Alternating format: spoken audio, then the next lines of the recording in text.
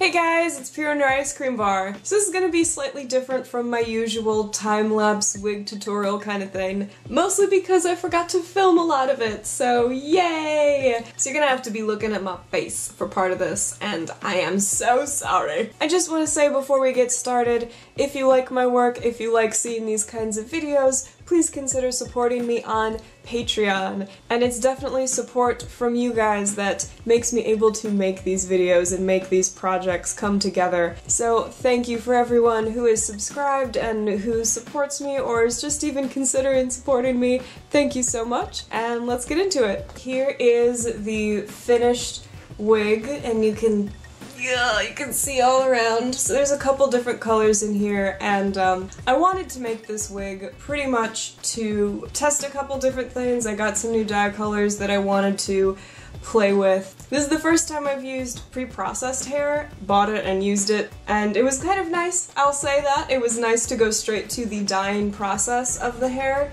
but it was so expensive I don't think I will be doing that again for at least a very long time. Other than that, there are also some different things I was trying when I was making this wig, most notably a different way of making the cap, and I will talk more about that probably a couple weeks from now. I don't want to talk about it right now because I don't know how sturdy it's going to be, and I want to make sure that it holds up because I don't want to tell you guys, oh my gosh, this different way of doing it, and then it falls apart like a week later. That would be very sad. So I just went ahead and quickly put this wig into two little buns on the top of his head, mostly to show you guys that the awesome part about alpaca wigs is that they're very versatile, so you can actually style them in different kinds of updos without actually having to have them always be in an updo. Now, of course, if you have a wig that you make to specifically always be in an updo, it's going to look a little bit better than this.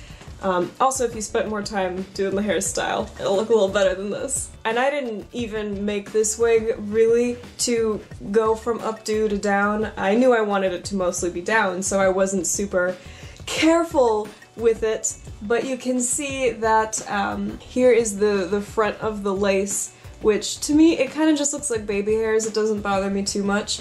It's like wearing a lace front wig if you are a human, right? This one got a little damage. I don't actually know what that's from, but you can see like how on this side I put hair under the actual wig cap, so when you see it, it looks like it's coming more up from under rather than, you know, showing an actual piece of wig cap. So yeah, that's kind of how that came together. And I mentioned that just because a lot of people were talking about, can you do this kind of updo or that kind of updo, and I just wanted to show you, you can, even with the way I've been making them before, you can totally do these kinds of updos.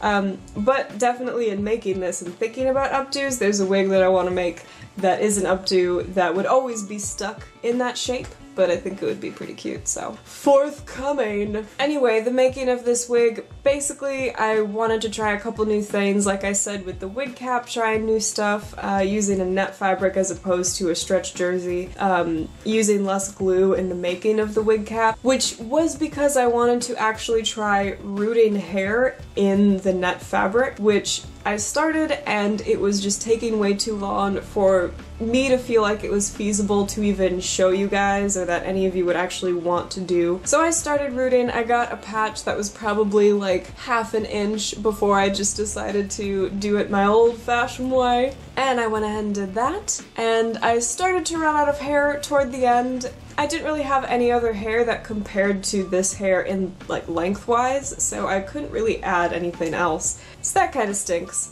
So I can't really add too much hair to this anymore, but I think it came out pretty nicely, and I am very excited to let you guys know how well this holds up. This wig at this point is probably about a week old, so I'll just kind of hang on to it, throw it around, let it get beat up a little bit more, and see how well it holds together. So I hope you guys like this wig. I'm sorry I don't have that much else to say about it. It was definitely a big experiment, as was my wig prior to this. This one, of course, is a little more finished than that last one. Hopefully the next wig will not be so much of an experiment, except it might be, because there's a lot of things that I'm experimenting with right now, so we'll see. But I will try and talk more in depth about the actual putting it together process next time, because this time I just don't have that much to show you, and I'm so sorry about that. But thank you guys for watching, and I will talk to all of you later. Thanks! Bye!